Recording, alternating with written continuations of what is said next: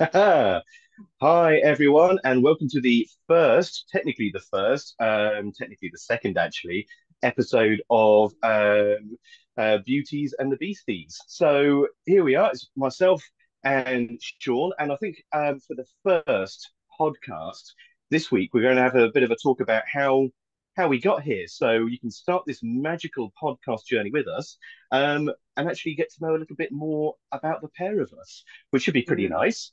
Yeah, So, I don't know, Sean. Do you want to start? How did you get to be the ravishing pest controller that you are today?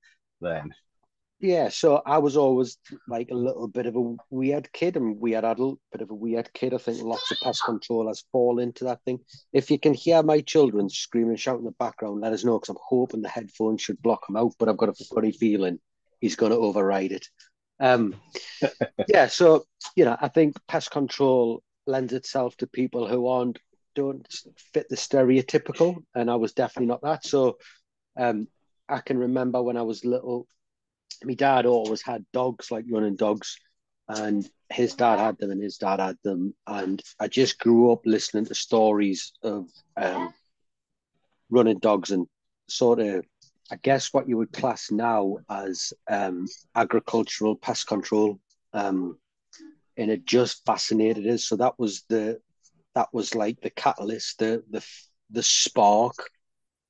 And then what does it to say? The you take a spark and you turn it into a flame, then you find the flame and it turns into a fire, and the fire and a raging inferno type thing. So that would be the spark. And then probably the change or the real opportunity came when I was about 10-year old, I think I was, maybe it's nine, I can't remember. We moved house and we lived in a place called Westerhope, which was a bit more sort of city centre based. It was a real rough area, council area. It's even worse now, crikey. Um, but we're real salt of the earth type of people. And then we moved out north. We moved up to a place called Wide Open. For anyone from Newcastle, just north of Gosforth. And at the bottom of my street was a lake. I went down the bottom of my street. I'd done a left, and there was a little pond and then a lake behind there. So I started fishing, um, massively so. And I'd be the lad who was out with the dog on his own. And through fishing, I bumped into a lad called Danny, who became my best pal, and he was on that wavelength. And it just went from there. So we just would go fishing like all the time, consistently. 6 weeks holiday, we'll spend all 6 weeks fishing. And then if we weren't fishing, we'd be ratching around. I had a little dog, Penny, she was called, a little whippet, staffy cross thing, couldn't run for toffee, but would kill anything if she could get a hold of it. She just couldn't get a hold of anything. Um, and then it just snowballed and snowballed. Danny went on to be a gamekeeper. Um, I went on to be a police officer. Um, always was involved in that, so would be out. And then that was probably around about that time, 18, 19, was when you became aware of the fact that it was as much conservation as it was killing. I can remember we started doing a bit of beating for some lads. And they kind of took us under their wing a bit and pointed in the right direction. That's not right. We can't be behaving like that. This is better. Head that way, blah, blah, blah. He got in with the Game Conservancy Trust, the GCT, and they were running a project on birds of prey predation, where they would monitor things. So it was no longer just pest control. It was actually they were taking tick counts. They were if we shot a fox, they would cut half of its jaw out so they could age well, it. hang on. Back up. They've cut half of its jaw out. Yeah, so they could age the fox. If That it was a is nuts. vixen, yeah, if it was a vixen, they would cut the uterus out of it so you could see how many cubs it had had. So when you Oh, cut the that is brutal. I mean, I know it's sort of yeah, it's all post mortem at that point, but surely there must have been, that's not the kind of thing you can talk about down the pub, really, is it? no, no, no, definitely not. Definitely not. And it was all done with scientists. This wasn't gamekeepers. So they employed scientists to monitor Right. six Yeah. Okay. sites. Three of them were keepered, three of them were unkeepered. And they would monitor everything. Every Corby that got shot would be put in a freezer and frozen and be sent off for analysis. And they would look at how keepering changed, but they would look at medicated grit, they would look at tick numbers, they would look at all sorts. And it just fascinated us. So, and then when you combine that with the fact that we got lots and lots of permission to run dogs, because this was prior to the hunting ban, you know, it was just, it was I must say phenomenal. that is bushcraft pest control at its Mm, finest, isn't it? That is mm, really, and weirdly enough, that's it's almost it's so weird because I think we've touched on this conversation before, just previously, just you and I. It is almost the polar opposite of how I got into this industry. Like mm, I came in from it couldn't be further from that.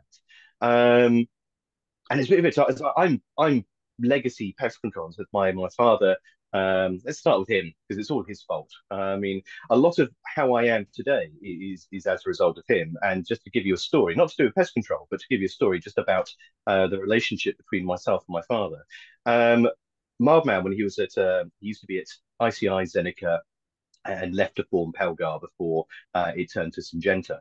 But he used to go out on those meetings. He used to work in a little cubicle where, office to himself. And if he saw another person throughout the day, it was a miracle. So he sat there, jeans, t-shirt. Whereas all of the other managers and, seniors would sit there, full suit and tie. He's like, oh, if I'm sitting in an office all day by myself, I'm going to be there comfortable. I'm not going to sit there wearing a starched shirt and a tie. I'm going to be comfortable. So jeans and t-shirt and a pair of sort of like work boots. And you constantly go down to the cafeteria and you get the piss taken out. Oh, is it a go easy day today, or are you just rolled out of bed and all this stuff? And he was like, no, no, but at the same time, I'm comfortable. And then this went on for a long time.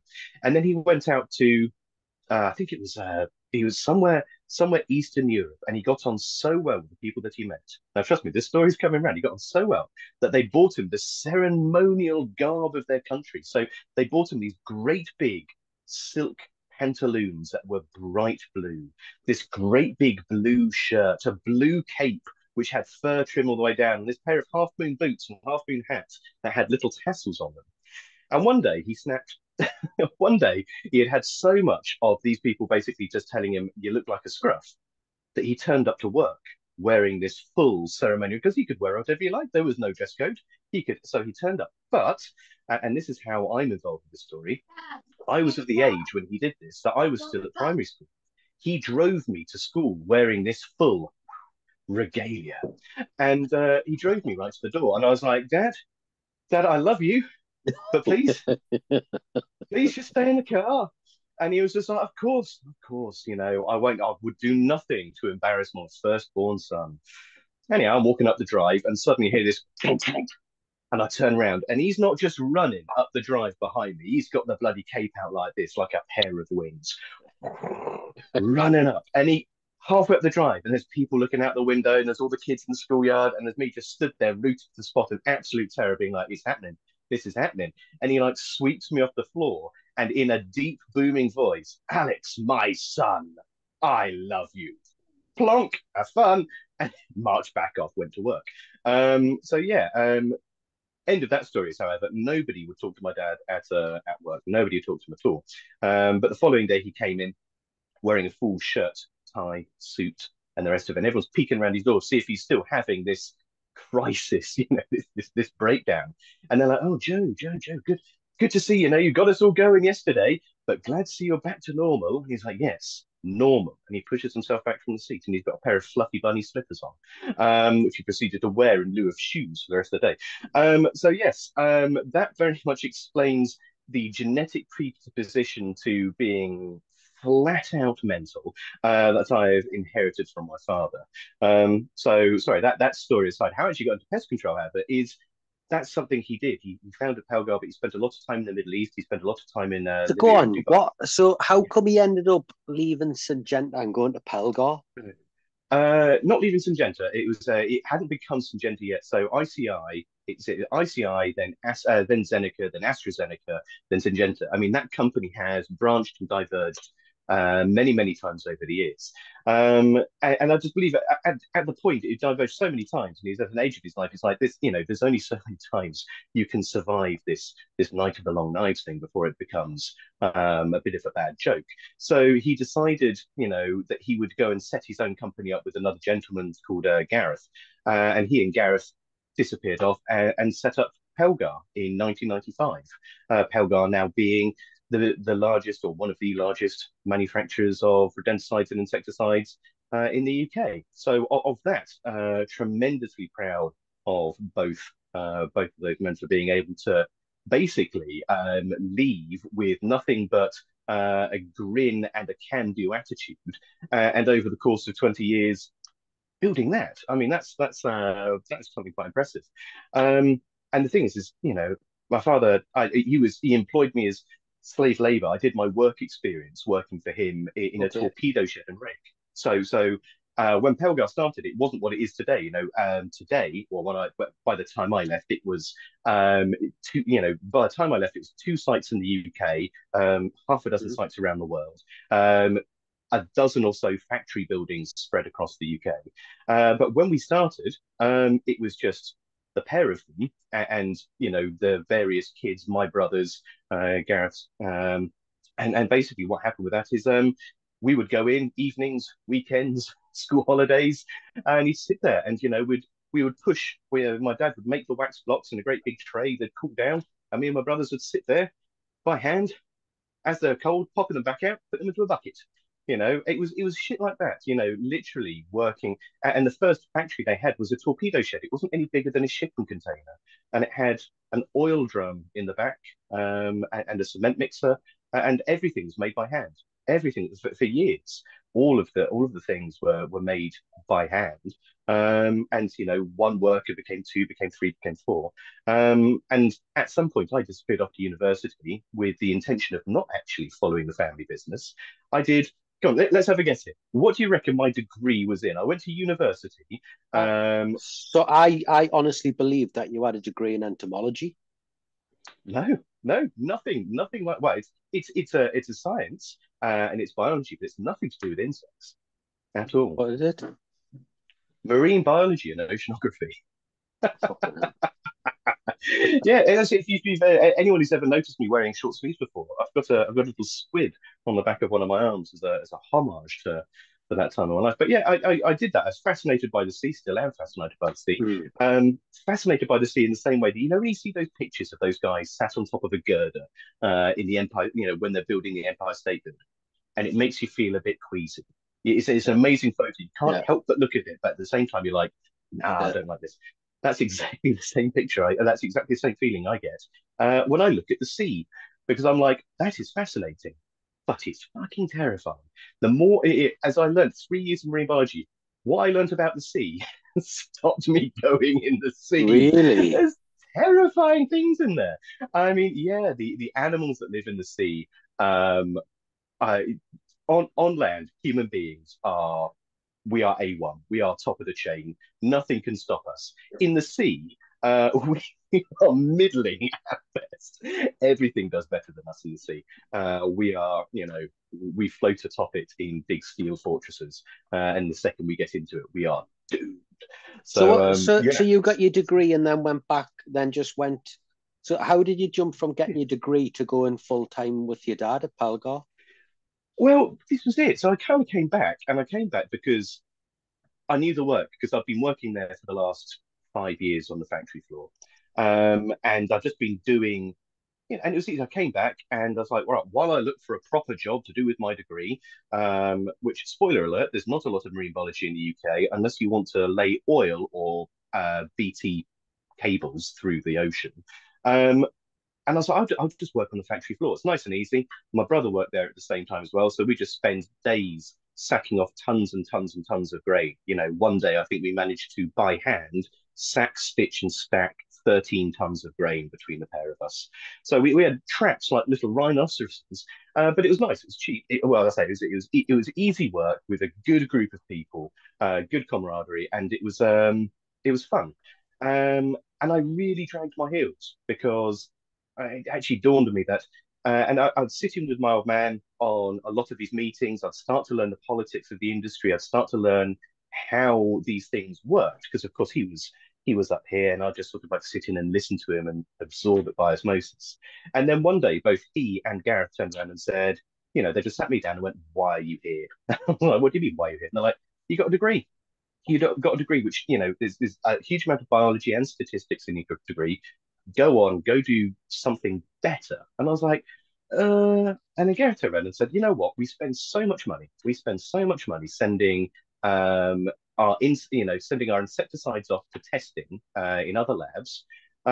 We'd only have to basically do 3 or 4 of those in-house a year, and we will have made back the money that we spent sending them to external labs. So how do you fancy, instead of buggering off, using your biology knowledge and your statistical knowledge to build our very first lab?" And I was like, "Yeah, fucking brilliant." So, and I thought when it built the lab, I thought I'll be sort of like little yellow jacket, overcoat, you go there, you go there. No, it was me and one chippy. And we built a 2-story freestanding structure within a warehouse. It was 16 rooms. When the fire warden came around to check it out, at first he had kittens, and then after 2 hours of walking around, went, "I can't actually find anything wrong with this place." I honestly thought this would be an in and out and you'd be off. But genuinely, it's all fine. And the chippy was stood there all sort of like happy days. So yeah, built it, and it was our So was first that little the lab. spark? That was the Was that spark. That was the that was the start of spark? it. Yeah, that Hmm. was that was the change from me basically enjoying being with my family at work to actually having an active contribution to the company. And then from there, it was 8 years I ran that little lab, 8 years of breeding every insect you can imagine, every pest insect that you guys deal with are bred in those labs at some point. So how did you learn to breed insects? A lot of books. My father actually did it as well. So my father worked at the Liverpool School of Tropical Medicine for a short time. I believe he had a brief stint at the London School of Tropical Medicine and Hygiene as well. And so he knew how to do some of the trickier species like mosquitoes and bits and bobs like that. So a lot of basically learning from him, a lot of learning from books, and also a lot of trial and error. I fucked up a lot.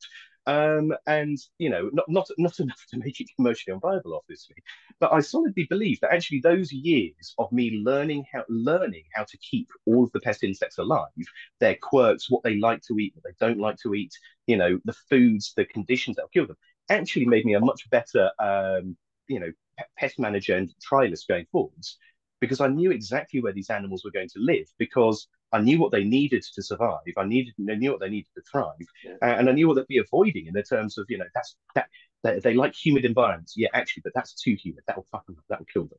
So I learned a lot about killing animals by keeping them alive, which sounds really counterintuitive, but it was a tremendous learning curve. But there was a lot of reading old papers. A huge amount of research was done in the 50s and 60s and the early 70s on cockroaches. And then it kind of stopped because nobody gave a shit after that. It just kind of dropped off the map. But you'd end up reading mad, completely weird papers just to see their methodologies as to how they kept their insects alive for the trial. The trial meant, we weren't interested in what the research they were doing. We were just trying to find those 3 or 4 sentences. So reading through 100, I think one of the funniest trials I ever found, they're measuring the reaction times of insect legs, but they didn't want to puff a little air. Usually when you measure reaction times in mammals, you puff a little bit of air onto something and you measure how quickly an eye closes or, something flinches.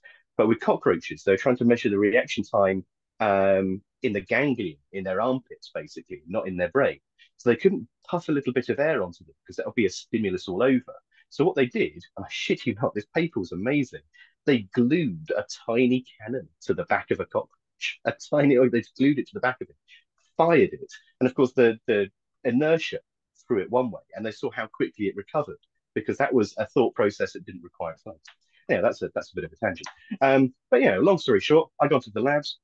8 years in the labs. Then I moved over to Church Farm. So those of you listening that know of Church Farm, So yeah, stop, because I've heard of Church Farm, but oh, I'm not sure what the setup was of Church Farm.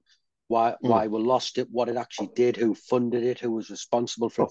oh, All I know about Church Farm or what I think I know about Church Farm is that it's a place where they bred rats and mice and monitored their behaviour for pest control reasons. Pretty much that.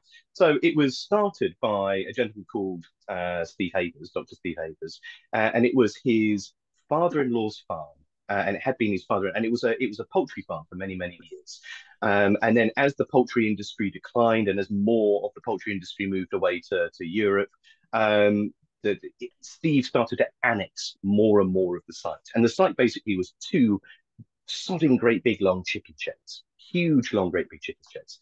But of course, as less poultry were there, he increased it, and he started it off as being sort of like an observation centre and a bit of a research centre. And as it grew on, more people took an interest, so there was a training room bolted onto the side. And for years and years and years, Steve basically ran this place, catering to some of the biggest service train companies in the UK. They'd send all their technicians down there to get trained because it's one of these places. There's a training room, great, but also you look through the window to the right, 150 rats bopping about, happy as you like.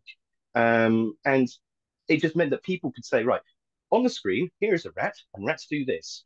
And there's the rat doing just that thing over there. And me and my father got on very well with Steve. And we would go down there on the semi-regular. And it got to the point where Steve was running this on himself. It was a lot of work, and we said, you know what would be an interesting thing is the lease is coming up on my labs over in Alton. Why don't we collapse my labs and then rebuild them down here? And not only that, I'll bring me, so an extra pair of hands, my staff, extra three pair of hands, and then we'll be able to do, we'd have the insects and the rodents and all of the stuff in one place, plus a training room. Plus, it had these wonderful scenarios. So there's an attic, there's a bedroom, there's a kitchen, there was a little sort of like warehouse. Towards the there's a rifle range down there, so it's a 30-meter rifle range, so people could indoors as well. Had everything you needed basically to train and learn about pest control. And from our point of view, the company's point of view, we paid Steve a rent on that, and that rent was covered by us running training through it. So we ran the training, we took the money from the training. It covered the costs of us being down there, covered the costs of my staff being down there, and it was all very happy, and it was all very happy and shiny until COVID. And then the doors closed because we couldn't do any more training because of COVID. And because we couldn't do any more training, a commercial decision was made that what's the point in having two, on the books, two great big long chicken sheds, when realistically we could then recollect, we could take the labs, which was the whole, the investment that Helga made, and we could move them back in house. And instead of having to pay rent on two chicken sheds, we'll simply pay rent on two rooms in the factory. And so that's the decision was made to basically, and it was commercial as all of these things are. Nothing, no hard feelings, and no sort of like you know animosity in it. It was just simply why pay for two long buildings when we just need two moderately sized rooms. So it was collapsed down and moved back. But unfortunately, it meant that Church Farm at that point, indeterminate length of time closed down, never reopened. So that was quite a sad moment there. But that's pretty much closed cap. That is the condensed version of how I got here. And as you say, it's a completely So go on, different way. we haven't got there yet because COVID hit. You were at Oh yeah, Pelgar. You were at I was Pelgar at when COVID hit, yes, I was at and Paragon. then and that was the next spark which kicked you from Pelgar into Weird Environmental. It was, yeah. It kind of at that point, with all of the change going on and everything else up in the air, I sat there and I thought, I was what 35 at the time, and I thought, if there was ever a chance for me to go, if my father founded Pelgar when he was, 35, 36, and I thought, if he can do it, if he can do I can do it. This is the time. This is the time for me to jump and do my thing. And so it was no other reason than that. I basically decided that this was my moment to become my own person. While all of this is up in the air, while it's all in flux, they ain't going to miss me that bad. Let's go and start. So yeah, at the beginning of the world's greatest pandemic in living memory, the start of the world's global recession, I thought, what the best thing to do is to leave the job that I've been doing for the last 15 years. I know how to do very well, and I get on very well with all the people. What I'm going to do is I'm going to set up a company with no one on the books. Literally just it was January the 1st, Wade Environmental was incorporated. It was like, hi guys.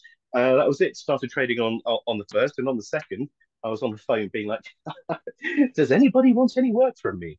But it didn't take long, and So 3 years so later, what I'm still here. what is the business model that you have now then, if you don't mind us asking? Ah, I'm not sure it has an official term. Actually, no, I'm almost certain it has an official term. Lackadaisical and a bit crap is probably the business model I run to.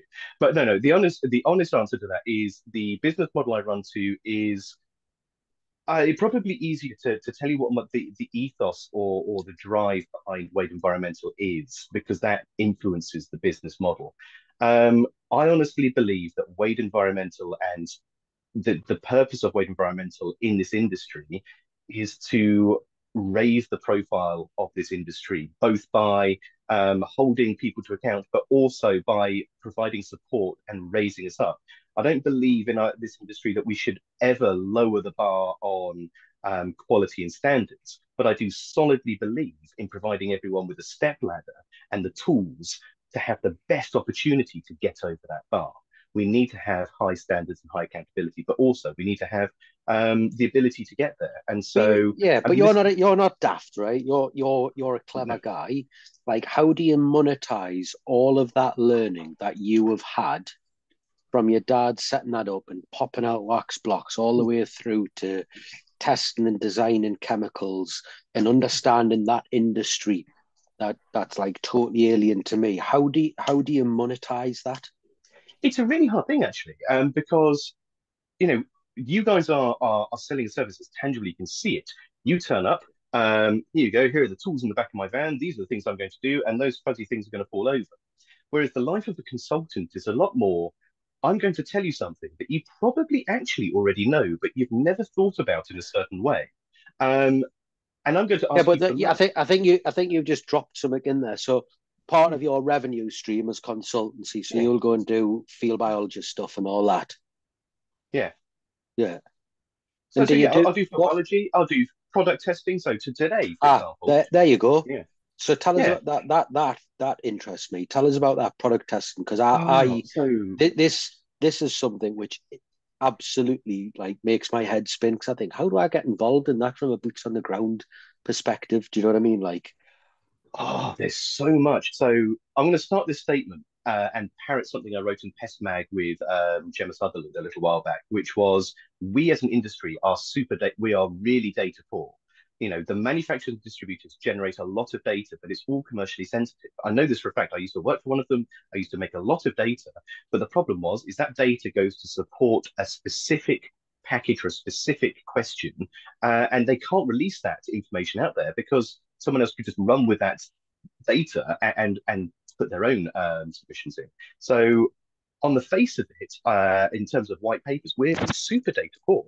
Um, but there is a lot of data that is generated. And so for folks like yourself, actually what you guys can do in order to help us. So here's a question to you. How much data do you generate every time you go to a field? How much research do you do? How much data do you generate every time you go onto a field site? we Sorry, generate onto a site. we will probably generate an incomprehensible amount of data. I think the problem is we don't Yeah, capture it, do it? Yeah. exactly that. I We was about to it say goes it's in it goes into your brain cells and you learn, mhm, and then it's like, right, yeah, seen that, done that, and you've learned it, and mhm, then you're on the next one, because our business model is based around that revenue income. Sitting down and yes, capturing that data becomes difficult. I've thought yeah, about data capture in relation to the bees, for a whole different yeah, range yeah. of things, but yeah, like, so would I'm guessing that you're the people who you would love to do work for as an ideal would be the large multinationals, in product testing, rentos and all them. And then from a boots on the ground, it would be sort of your BRC sites and stuff like that. Is that what Kind of am that. I I picking that up mean, right? yeah. So my yeah to break the business model down into three things. It's three P's. It's professional, personal, and product. So professional is the auditing, the BRC sites, the field biology, the making sure that your companies are doing what they should do in terms of compliance and the rest of it. The personal is all the training I do. It's trying to get you guys over that bar, trying to get you to the point where you are comfortable to walk into any site and say, you know what, I am the mutts nuts, the rats, be like all of these things, and speak with confidence on your thing. And the third P, of course, is product. So that's all of the products on the market. I would love, I'd love to do with the help of guys like yourself and everyone out there to create like a witch guide. I mean, how good would that be? A witch guide for pest control products. Something that didn't have bias, something that people could flick through. Because, the only thing we're ever taught, you flick through any catalog, and the only data you're only given is the marketing data. And Yeah. marketing, And you know, the other thing as well is I've spoken to a number of technical advisors from different distributors, and they've said basically our job is just reading the labels, knowing the labels, and telling the pest controllers when they ring up, because pest controllers will not read the labels. And I get it. You're too busy. And I think some of them get a little bit upset because they're like, have you not read the label? And I think if we did, you wouldn't have a job. Do you know what I mean? Like, we don't have, as a pest controller, I don't have time to read 57 labels for rodenticides. I want to be able to pick up the phone, ring my distributor, and say to them, what I am doing this, what works, what doesn't work, or at least what are my options, right? Well, you need something with outdoors on it. It needs to be this, it needs to be that. You've got three products, we'll sell a lot of this one. That one's been a bit poor. So that witch guide, if you could turn that label into a easy to understand format for someone, very much like you go on a website, you go on Wade Environment, then you click rats external, blah blah blah, and it says here's your products. Brilliant, brilliant. But I'll always be dead honest. I've used products where it's only after I've used them that I've realised I've used them off label before. I I know mean, that. that's a risk, isn't it? And I'm sure you're not the only one. I'm sure everyone out there has at some point had that snafu, that's cold dread moment where you're like, should I have done that? Should and no, I probably shouldn't. But of course, it's a difference between that's responsibility and accountability is making it right or making it safe more than anything else, either before or after the fact. But yeah, so it's the field trial stuff is fascinating. And only like as I say, today's job has been I've been around 4 farms today to do surveys to try and find one that is sufficiently ratty to undertake a trial. Because field trials are a bit weird. You can't just do it on 1 or 2 rats because it's not enough data.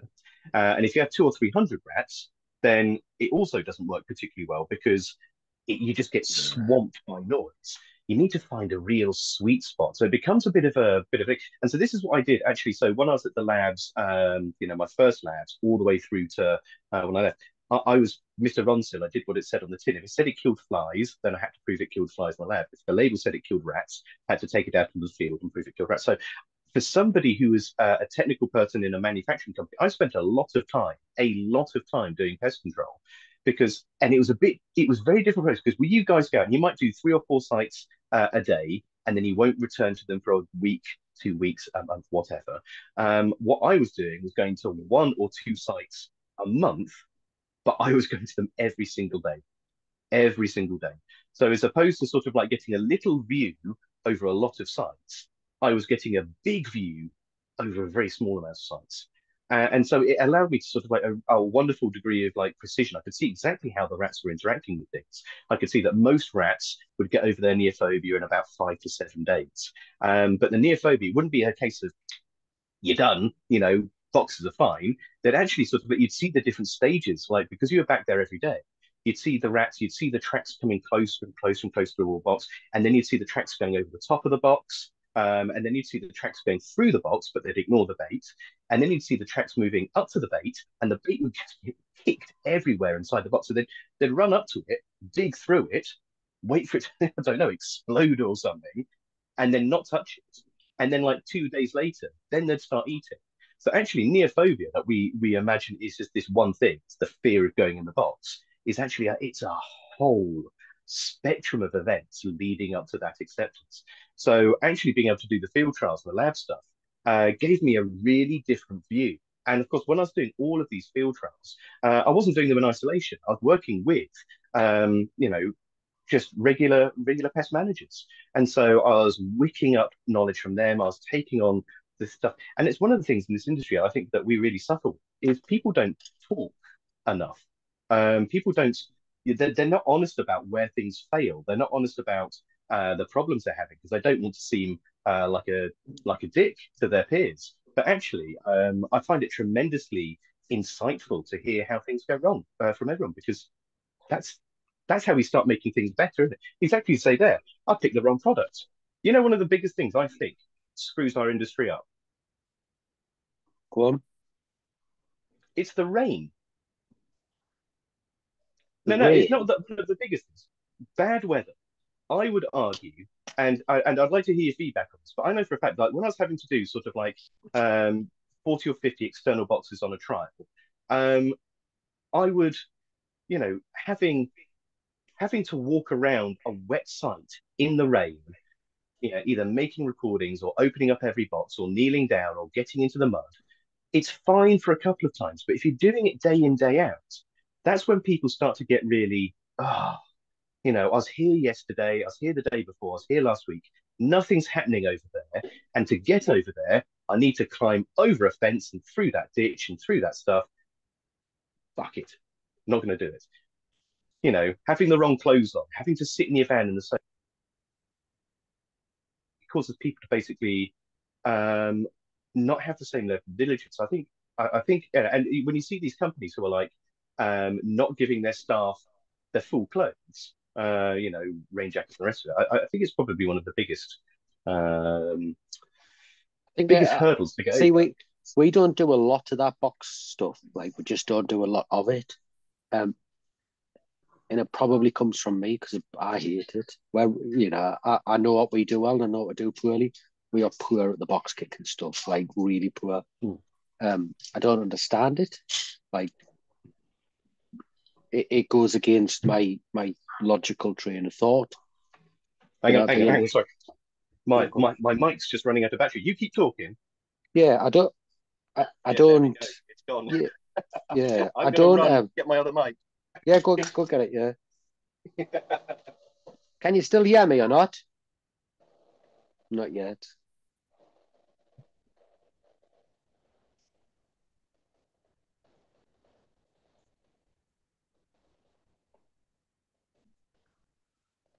I'm sure I'll be back in a minute, folks. How long have we been on for now? Can't be long, can it?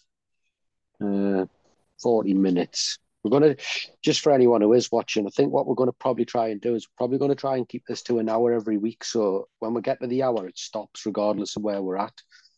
But yeah, the box kicking stuff. And I when you say about the rain and the climbing over I'll climb over any fence to get to a problem. The thought of climbing over a fence and through a ditch to get somewhere knowing that there's nothing there is absolutely soul destroying. Like soul destroying to me. I'm like, it's just not how I'm put together.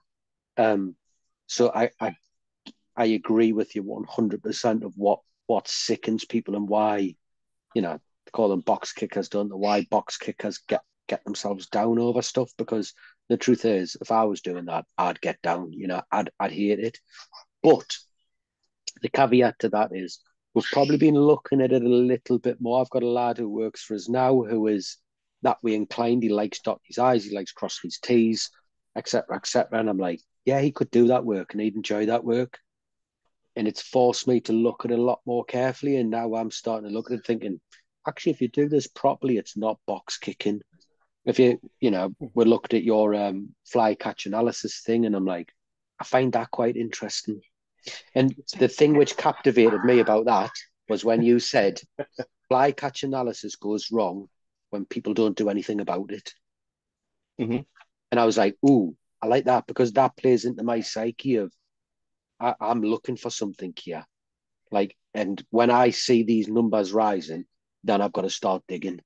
And I'm like, that for the first time ever since I've been a pest controller, taking bees out of the equation, insects have become interesting because I find them proper boring. I hate doing them, you know. So yeah, So on the back of that, I mean, that's a really you're talking about how regular pesties can get involved with testing and stuff like that, right? I know of at least one company, and I'm sure it's not the only one. And what they do is they set their technicians data to capture. And I think it's fantastic. And I'm trying to do the same things to write some like open source protocols. But as you say, it's soul destroying to go around and check every box and know that nothing's happening. But what if, as you were going around and checking every box, you were also generating a little bit of data each time you went around? When you opened up the box, not just looking for and you're not just looking for bait take and the rest of it, but what happens if we start to get people to count the number of slugs that are in boxes? What happens if we start to get people to count other factors around them?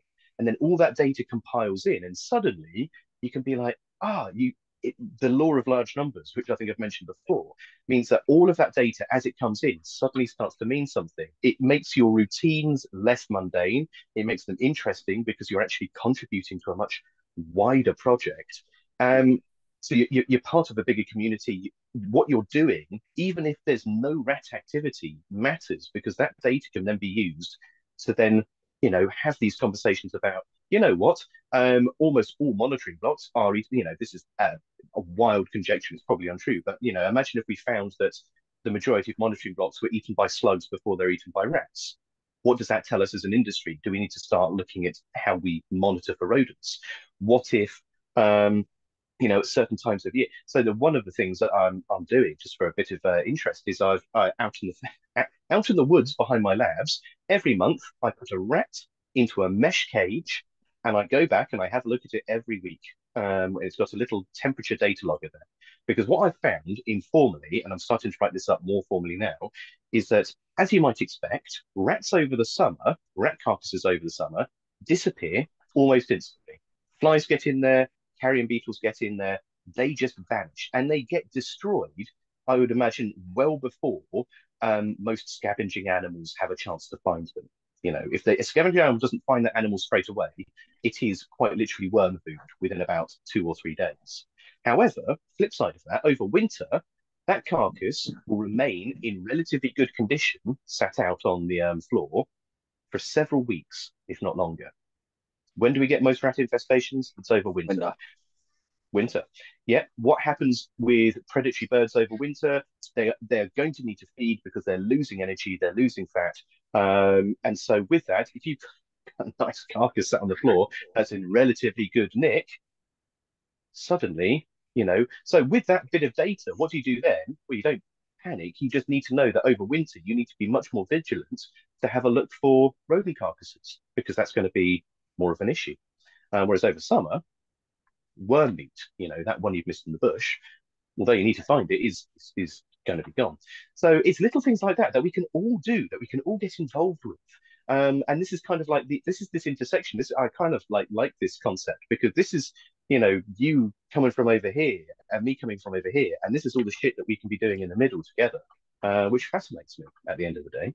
Yeah, so after that fly kill analysis, I was sitting there thinking, actually, we've got a couple of farms that we just trap. We don't make any money in it at all, but I think it gives people a good grounding in behaviour. Probably not so much from a neophobia point of view, more from a movement point of view. Mm-hmm. How they're getting there, when they're getting there, what's causing them to get there, why they're moving, why they're not moving, what's the external factors that's causing those rats to move on to that farm. I think it's great.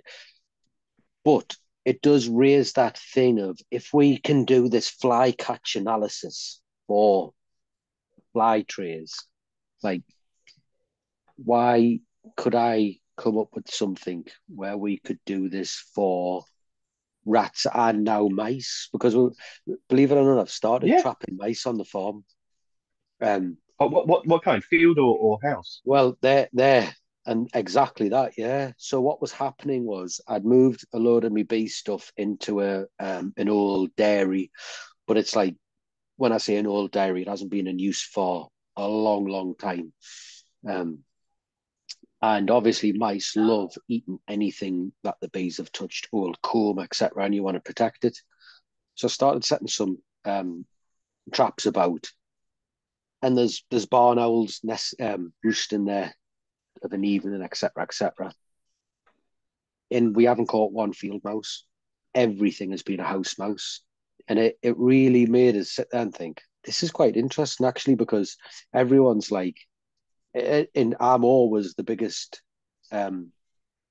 critic of CRRU and the agricultural sector, etc., for because I think they're responsible for the rodenticide traces in thing, you know.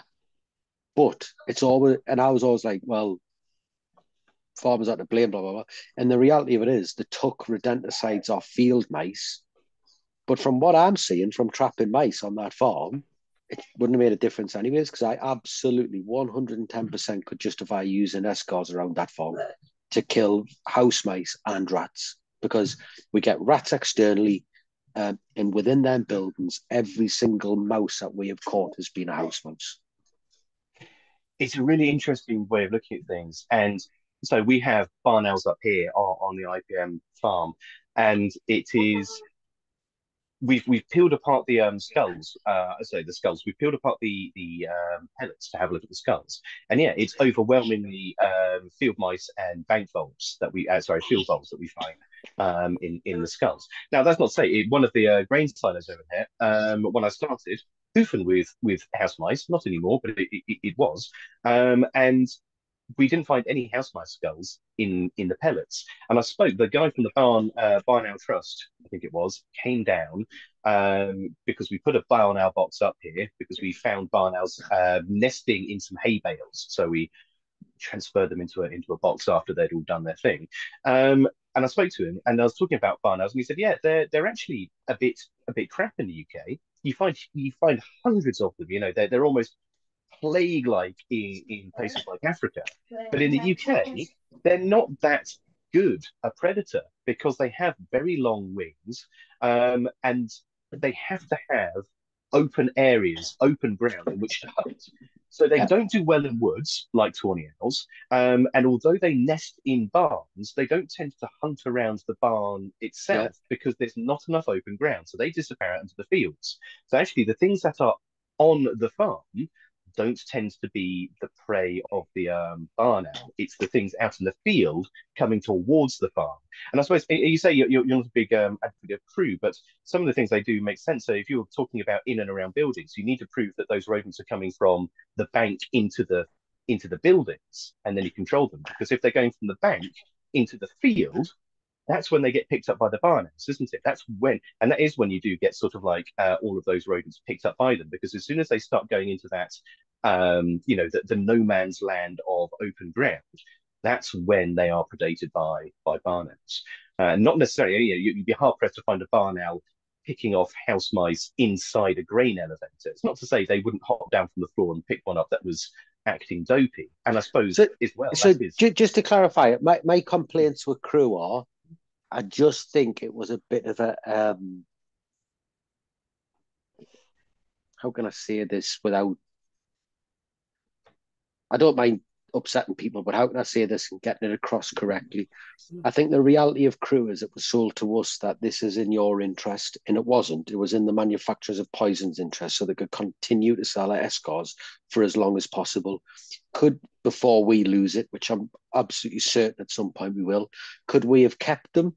I think we probably could have if I'd have just stopped selling to the agricultural sector. But the reality of it is, when you're running a big business like that and you've got thousands of mouths to feed, then figures do become important.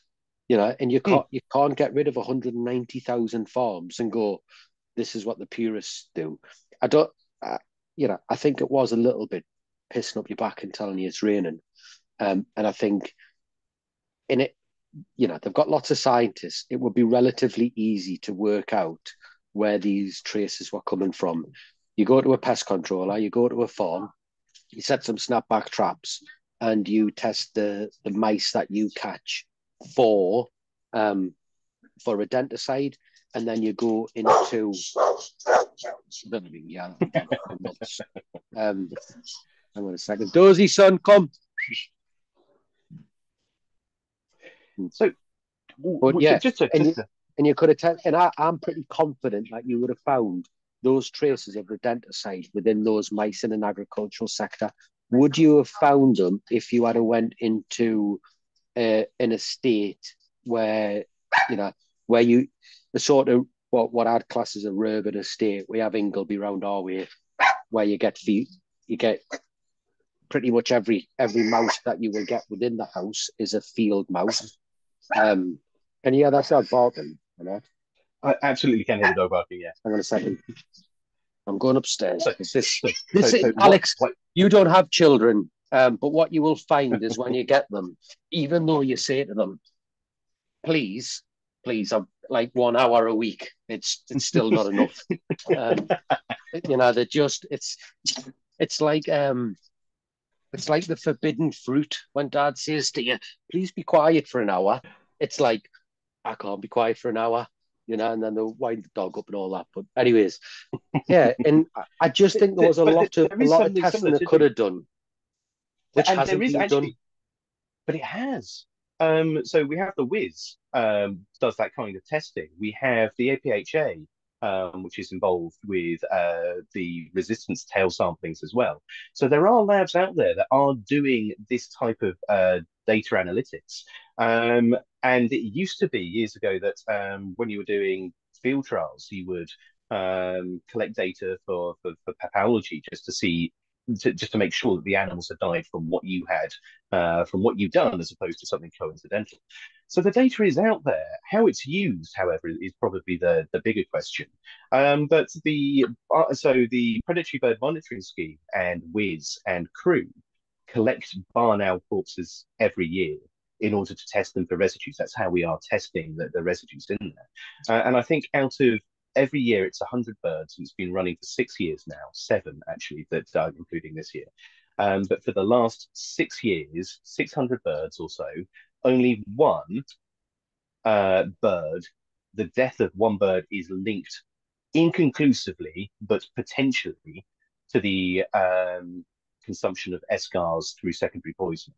With all of the others, they contain escars, but it was probably a contributing factor. But by far and away, the thing that kills most barn owls is motor vehicles. Cars, yeah, cars, cars. yeah, yeah. Yeah. But this is the thing, isn't it? Because my understanding of it is, and correct us where I'm wrong, the problem is that the trace amounts that they have in them isn't going to roll them over, but it stops them from fledging young. It stops that population from flourishing. Potentially, yes. So this was all based on like back in 2015, sorry, 2013, 14, just before stewardship came into effect. There was we had one of the worst years on record for barn owl fledglings in the UK. And with that, they had a look. And of course, you've got the whole Poison Spring saga, haven't you? You've got the fear of DDT destroying the eggs. And so the first thing they looked at was pesticide residues within barn owls that they found. And they found alarmingly in kites and barn owls, oh my God, all of these, 80% of these animals are containing a residue. Could this be a factor for the reduction? Hang on a second. Stop that there. Stop. Hang on a second. Stop that there. They didn't.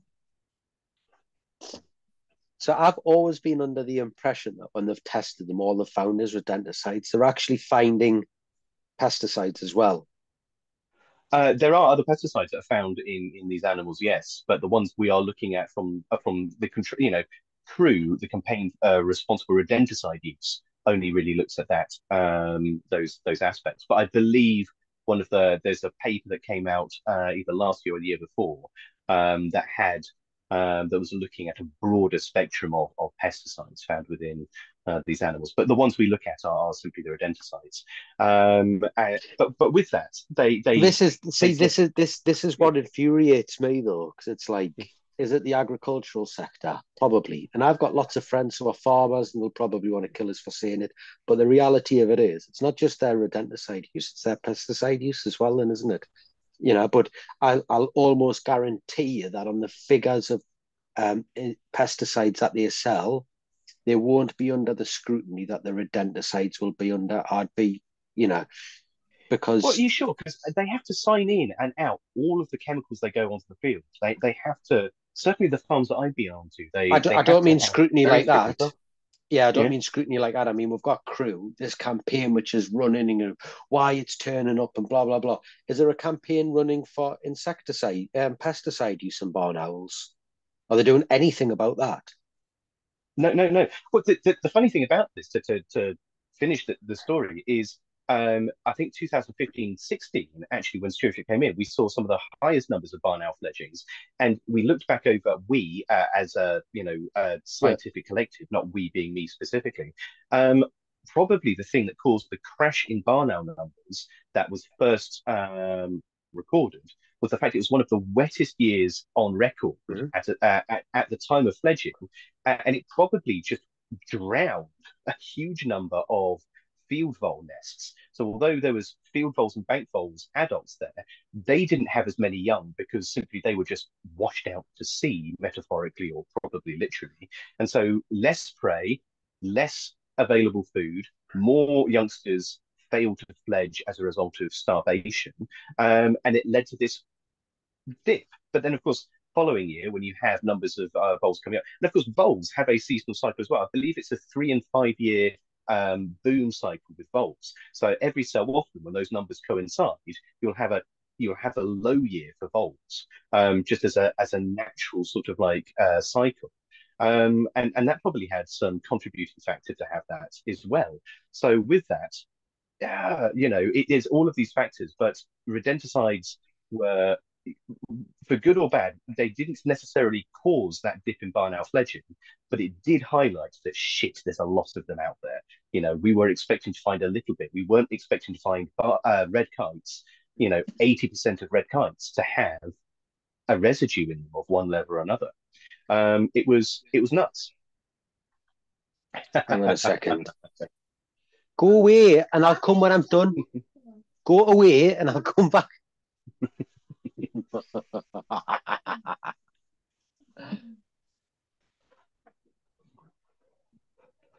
Do you know, I just love it because I can remember being 7 and it's just, you know, he's very much his father's son. Like I can literally watch him and understand exactly how his brain works. And he'll say stuff to us and he'll look at us and I'll say to him, I was 7, don't you? Well, really, what I should say is, I was 7 and exactly the same as you. Like, I know what you're thinking. I know what you're doing. I know why you're doing it. I know that. Yeah. But yeah, comes in. I just But love him. He's just mint. I I always remember when I was younger, me and I have two brothers who are relatively close in age to me, two younger brothers. And my parents would have, they'd have friends over. You'd be right to bed, everyone go to bed. So we're all sent upstairs. Hear the doors open, parents come in, cocktail parties abound. And then my brothers and I would get together and be like, right, what should we do? What you we would either sort of like just or one of our fun games was see how far into the living room where my Yeah. parents and their friends were, how far into the living room you could get before you were Without being discovered spotted. Yeah, yeah, yeah, without yeah, without being yeah, spotted. So yeah, you'd sit there and you'd very slowly sort of like creep the door open, and then you would yeah. just belly crawl Yeah. behind the sofa, Yeah. wiggle in, and either my Uh, parents knew or just like do not engage with the small child, just simply yeah, make them up, or they yeah, genuinely had no idea. I yeah. was just basically like this tiny little worm wiggling behind the sofa, being like, "Yeah, I'm so cool." So yeah, Yeah, yeah, yeah. He's mint. He's mint. He is. He's just a lovely little kid. He's got a heart of gold. So I couldn't get things. But yeah, yeah, crew it. I get it. I understand why it's there. I don't have any problems with it being there. I don't like the way it's sold to pest controllers. Just don't like it. hmm. As if it's like done with our interests at heart. And the reality of it is, I just don't think it is. I think it's done by the chemical manufacturers for the chemical manufacturers, which I don't have a problem with. They're running a business. They're running very big businesses. They're keeping the doors open and the lights on. I absolutely get it. 100%, but just be honest with you and just say, listen, we're going to try and keep this for as long as we can. Um, you know, if we go, then you lose everything. And you're like, okay, no bother, I get it. But yeah, so, and Yeah, it's I a don't it's like some of the a branding propaganda that issue it as opposed to produces. I know some of it I Yeah, just feel I is disingenuous. Some of the releases that we get from CRRU to us, I feel are absolutely disingenuous, and anyone who has anything about them can see straight through them. But the vast majority of people are just that disenfranchised with it. They don't even say anything. They're like, oh, whatever, whatever. You know, okay. But I know okay. you're So on the board for the CRRU. market. Good job being you are pals in it. No, no, not on the board for crew. I've just got myself onto the working group for crew for best practice. So little steps to get on the board of crew. You need to be a stakeholder. So I'd need to be a manufacturer or distributor, and much more wealthy than I Well, currently there you am. go. There you go. Yeah, yeah. Yeah, exactly. You've just summed up everything that I think about it. To get on the board, you have to be a manufacturer of poisons or a distributor of poisons. There you go. That's a stakeholder. Actually, well, no, the stakeholder groups include the trade associations of both pest control, gamekeepers, farmers, all the way down. It has a huge list of stakeholders which have an investment. It's not just the key manufacturers and distributors, although they are certainly a integral part of the equation. There is a lot of other stakeholders that have a say. But the things with crew and all of these boards, again, so to disseminate this, they all have working groups and task forces. And generally speaking, you can apply to be on a working group without necessarily being a member of that. The task forces are similar to the committees. You need to be a member of that organization to be involved in those. But when some of these groups set up what they call working groups, they actually actively look for people outside of that clique to get involved because it brings in fresh perspectives. It brings in new ideas. It makes sure that the whole process is honest to what the end game should be, because otherwise it becomes an echo box. It's just the same people with the same ideas saying the same stuff. So Well, actually, if that's you guys, that's what I you think, could, though. Tell you what, yeah. that's next week's topic. It's got to be, hasn't it? Trade associations and echo boxes and etc. etc. Because we've obviously just had a new trade association start up, haven't we? Yeah, in the earliest days, what's it, UK PMS? I saw that I saw a post on LinkedIn. I don't actually know any more about it. I mean, I'm interested to learn to see what they're doing because, of course, we already have two trade associations, both of which do, phenomenal work in their own ways to their own membership. Well, they do. But they wouldn't be there if they weren't there. Again, we might have some differences of opinion on this, but they kind of bookend the market already, don't they? We've got the MPTA at one side, we've got the BPCA at the other, and they both have the same drive of where they want the industry to go, but they have different objectives as to how they're set out to achieve that. I'm really interested to see where a third group would sit in that. Is it going to sit closer to one than the other? Is it going to try and split the line down the middle? How's it going to? What's its unique selling point going to be? What's Why going to don't be we the try thing and that get the differentiates guy on? What's he called? Do you know the Um, lad? Sean Whelan. Do you know him? Yeah, yeah. Yeah. I can drop a message and ask. We could bring them all on if you like. We could have a real shindig. They won't come Um, on though, will they? They won't come on. I know But Ian and Steve from both of the other ones. It might be a little bit outside their scope of interest, they'll but be petrified. Exactly, they'll be petrified of saying something that backfires on them. They won't. So uh, just to let you know, I've asked knowing sorry, I've asked knowing both distributors Ian before. and Steve, They're knowing not. both Ian and Steve, neither of those guys are afraid of speaking their mind in a wonderful way. So I don't think that would be a worry. Should we have a gentleman's bet? We'll ask all three, and I think you'll get the guy from the PME on, and you won't get the. Might get Steve from thingy, but I'll be surprised if he got BPC on. Be very surprised. I just don't Well, think that let's this would hit that thing. But let's see. I don't know. Yeah, let's see if that's next week then. How well where let's the add really. industry We'll talk is and about where it's trade going. associations. Yeah, trade associations, Well, where the that industry is I and where think it's going. I think trade associations. I think where the industry is and where it's going. That is more than an hour. That is because Get where an is it hour. going? Get an hour. Get an hour. I think it's a good hour as well, and I think you'll get a lot of people asking. I tell you what, I bet you get a lot of people sitting watching that from all I don't want to say walks of life, from all different business perspectives.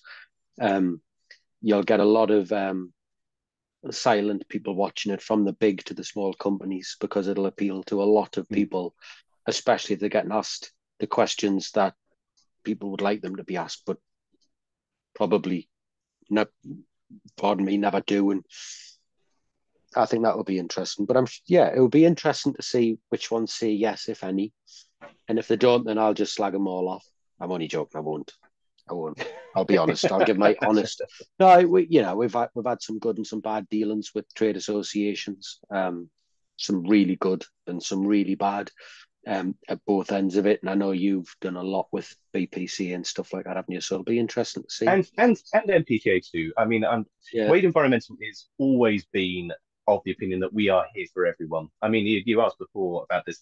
I mean, just to put this into perspective, I think knowledge should be available to everyone. Support should be available to everyone. We are beset on all sides in this industry. And, people generally look at this industry as a bunch of people who enjoy, you know, killing things, and it's an unfair overgeneralization a lot of the time. And I don't think we do ourselves any favors inside this industry by infighting and squabbling. So I've always Mm, been very much of the opinion that I am here personally and professionally for anybody in this industry, any question you like, any sort of like support you mm, need. I'll be there. And I think I've made it very clear on the forums and the rest of it. If you've got a question that I can answer in 5 minutes on the phone, then phone me up. And, there's never going to be a charge for that, because if you start nitpicking over these little bits and bobs, people stop asking questions. And when people stop asking questions, they make silly and avoidable mistakes. So I'd much rather someone phone me mm. up and said, "Can I do this?" And be like, "No, no, mate, that's both wildly illegal and tremendously dangerous. Consider maybe doing this other thing." And that 5 minute conversation has saved someone's profession. It's saved the environment. But if I sat there and said, right, at the same of the tone, you will be charged, so many pence per minute, people just put the phone down. They wouldn't ask. They would just disappear. Mm. So my when I said my business model is a bit crap, it is, because I believe that there shouldn't be a paywall Why on why support. do you not set up Pelgar too? I just, like, when I look at it, I think you're crackers. You've got all that knowledge, you've got everything you need. You've got your dad who's been there, done it, got the t-shirt, who can point you in the right direction. You set it up with a container. You've got a farm that you can put containers on. Like, why? You know about white labeling. You're almost starting where your dad started, with all the knowledge that he didn't have when he started. I just stand there and think, why why is there not way? Because it's what inspires you at the end of the day. And Yeah, I don't know, yeah. maybe in a couple of years' time, then yes, I will get into, I'm already in the product development side of things. I'm already in sort of like, so, I've invented things that have appeared on the market and you guys may or may not have used. But at the moment, that's the level at which I'm happy to be at. But, never say never. Um, maybe there will be an opportunity in years' time to start doing that. But So here's a question for you right then, now, just last one to yeah. leave. If you were me in my business and I was Mhm, employing you, mhm, Alex Wade, come to work for me, and you're me, mhm. what would you get Alex Wade to do? As in, what would you get me to do for your? So Oh, I'm yeah. paying your Well, wages from an outsider's mm, point of view. Killline employs Alex Wade and I'm paying his wages. What would I get him to do to get the best ROI on him? um, troubleshooting. That's what I'm really good at. That's what I enjoy. Trouble sites, hotspots, alternative thinking, things that people have tried to do in conventional ways and then come up against a wall. Mm. Um, the knowledge of all of the products out there and the animals, it gives a alternative way of thinking that I think would probably suit you down to the ground. Yeah, well, that's that. Yeah, that's what we do on a day-to-day basis, isn't it? That's the type Yeah. of stuff that gets my juices going, but just from the other end of the spectrum compared to the way you do it. But there's no, Mm. and this is why I love pest control. I love it, and I know it's not cool to enjoy your work and to be a work nerd and stuff like that, but I love it because there are no two, no two problems are the same. Someone once said to me, if you've solved two problems the same, you've probably solved one incorrectly. And I was like, oh, what a great saying. I love that. Do you know what I That mean? is, Like, yeah, yeah, yeah.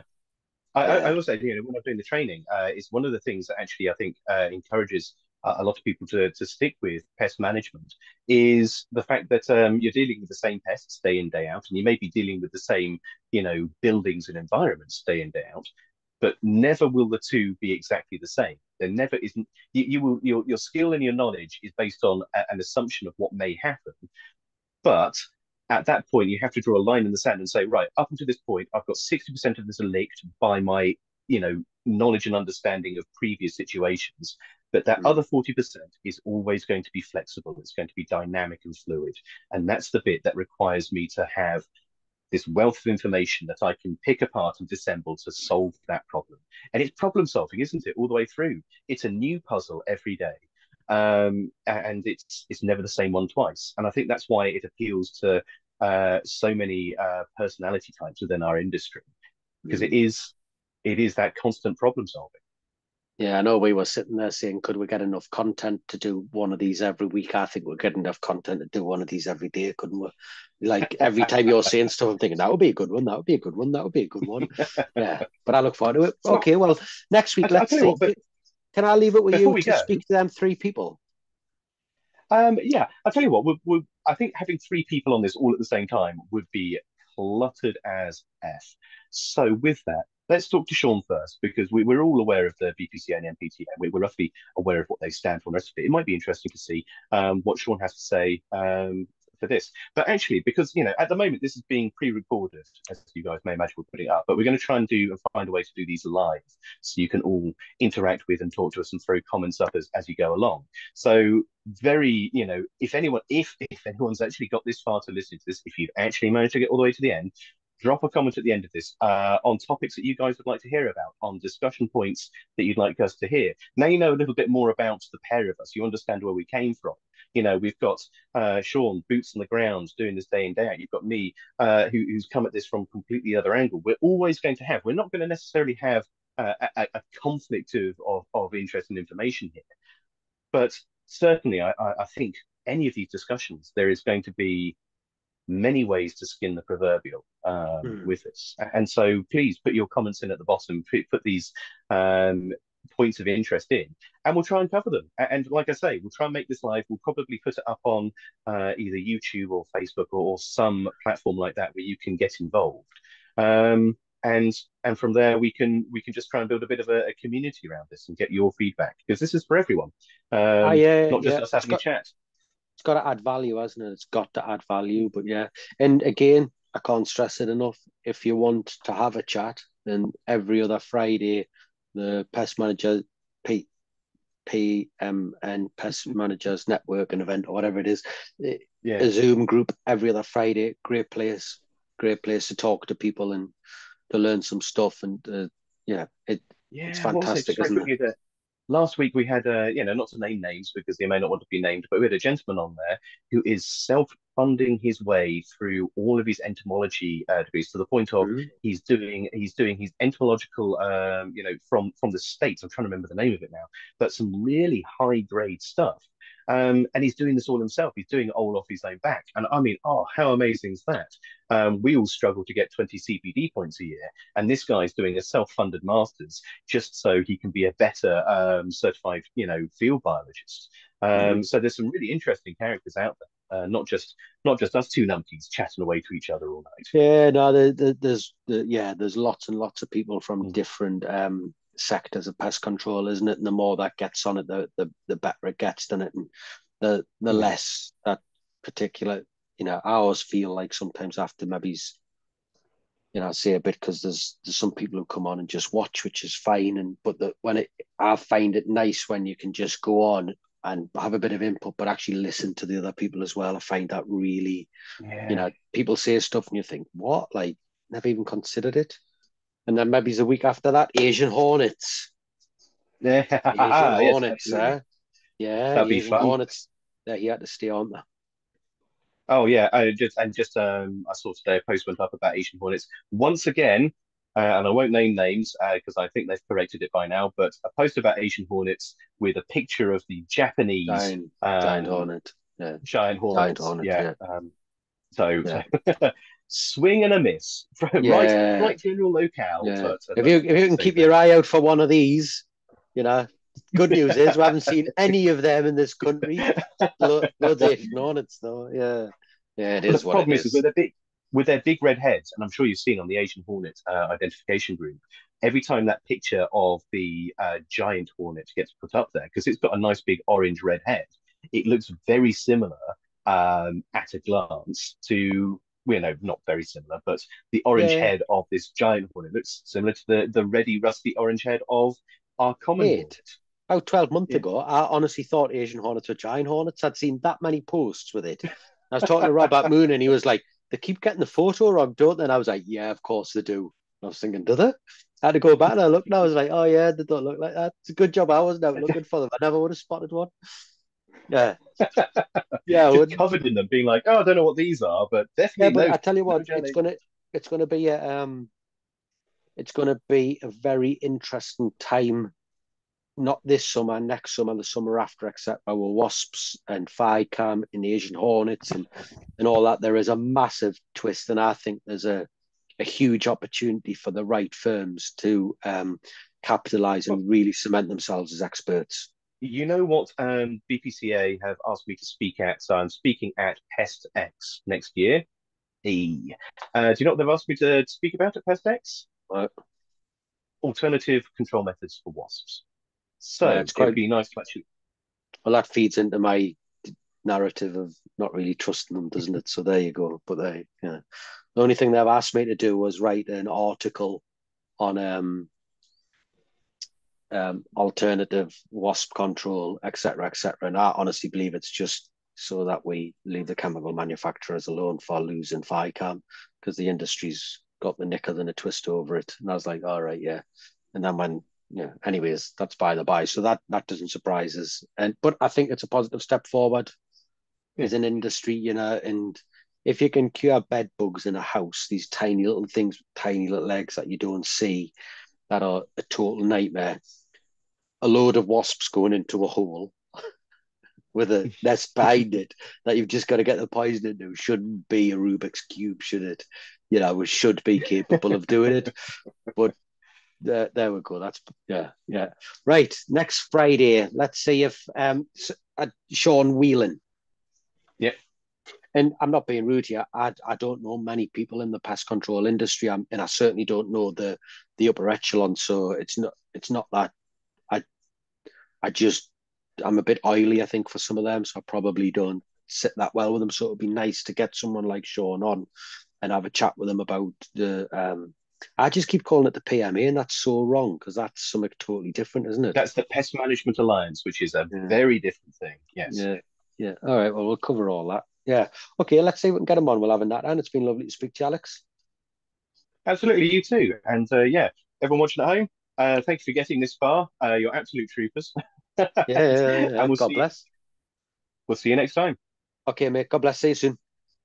See you soon. Bye.